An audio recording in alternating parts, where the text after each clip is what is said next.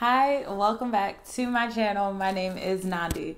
So in today's video, we are going to be talking about green flags in a relationship. Now, I know that, I be doing red flags. I did a video on red flags. I did a video on like whether you're dating somebody toxic, and really decided to be nice today and really give you all some green flags that you should be aware of. So if you are interested in this topic, then please keep watching.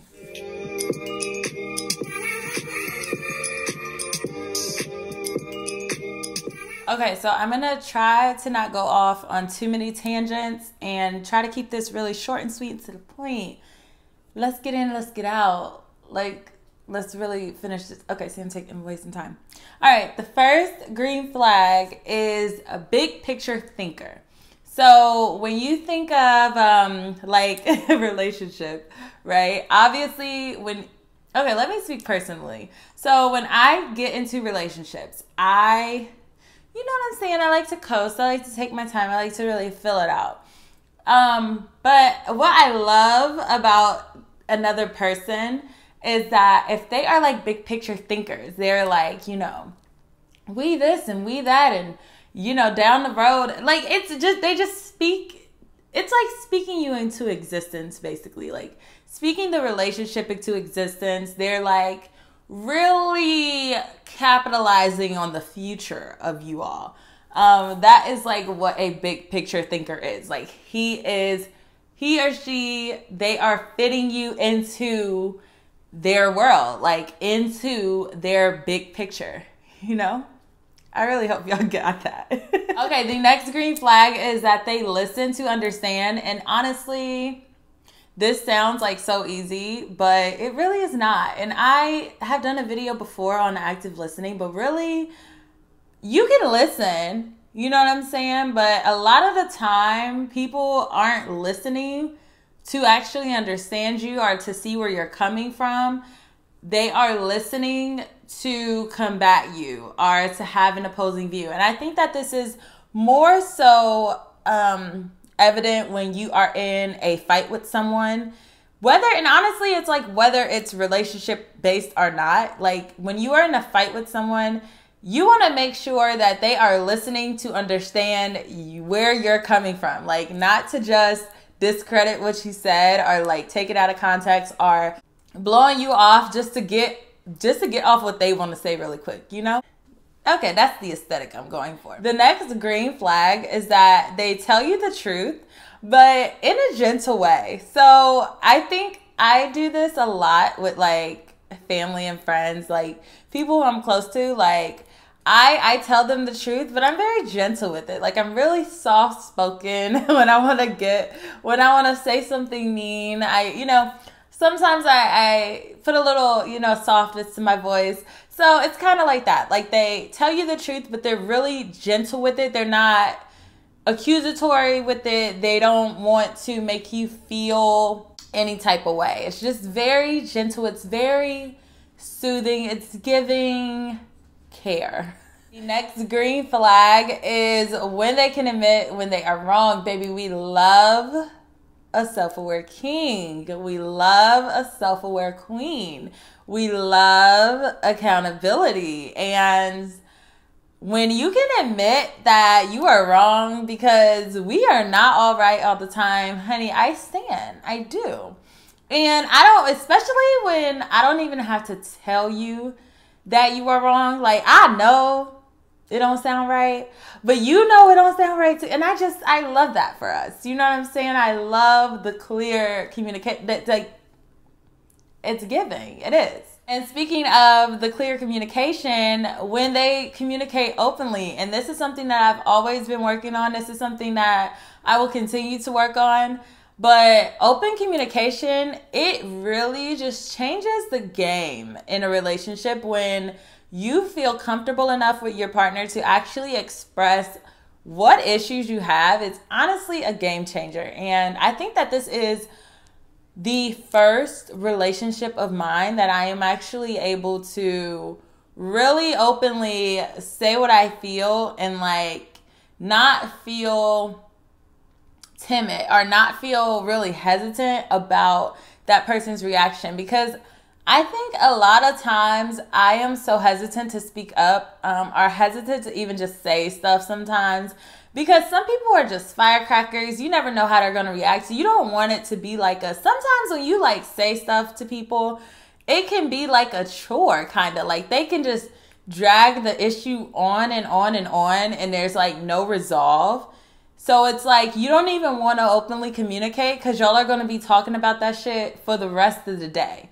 And I'm here to just like say it, get it on the table, and get it, like, deal with it, get it done with. You know what I'm saying? So being able to openly communicate is honestly a game changer. And that is a definite green flag of mine, okay? The next green flag is that the words and their behaviors align, and it's like a beautiful marriage. It's like a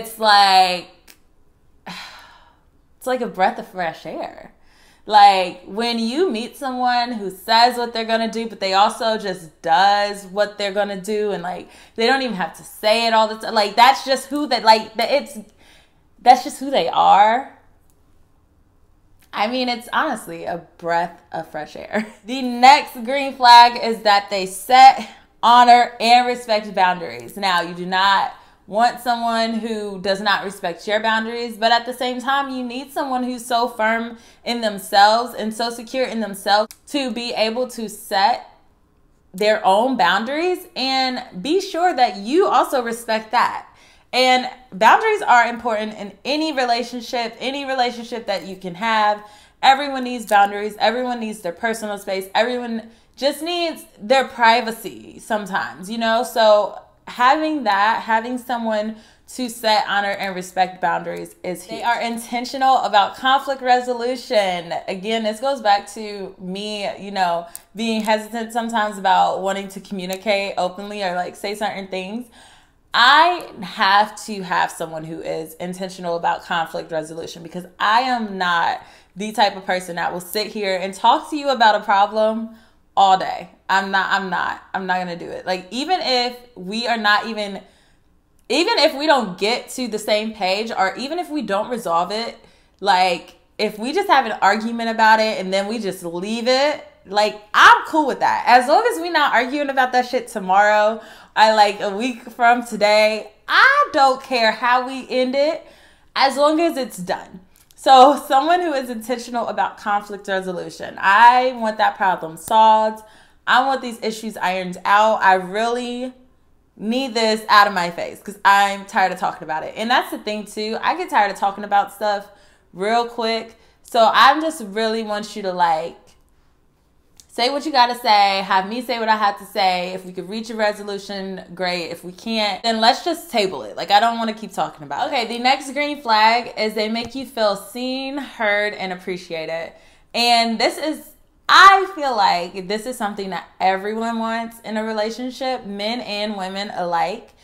You always just want to feel seen, heard, and appreciated. Like, I feel like we do so much stuff for the people that we love, and it literally doesn't even matter whether it's a romantic relationship, a friendship, or like your family. I just think that we do so much for the people that we love, and every now and again, it's like always nice to be appreciated. And this is like even for your job or like whatever. I feel like us as humans just really like to be appreciated for things that we do. So definitely a green flag in my book. Okay, the next green flag for me is that they compromise when necessary. And I think that I am a good compromiser. I feel like my friends would say I am a good compromiser. I really strive to compromise. And for me, I do so just out of respect of that other person. Like sometimes stuff is just not a big deal to not bend the knee on, unless I am just so pressed about things being a particular way. I will usually compromise, but it is nice to have a partner who is also willing to just compromise on the things that they want sometimes, and not letting you always be the one that are making sacrifices or making compromises for the relationship. The final green flag is that they give you space. And if you know me, you know that I love my space. I love my personal time. I love being up under people, and I love cuddling, and I love, sharing space with other people. But I also love being able to recharge. Just being able to recharge and just have some time to myself. I think we can all benefit from time to ourselves. And I think it kind of gets a little hard when certain schedules don't align, or if you can only see people during certain times. It's kind of hard to have a little bit of personal space, especially in a relationship, especially if you all live together. Those are all the green flags that I have for you. Now, like I said, I'll be riding the man hate train sometimes.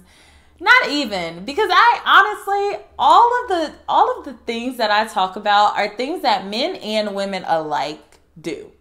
I am never bashing a specific gender. Right? No.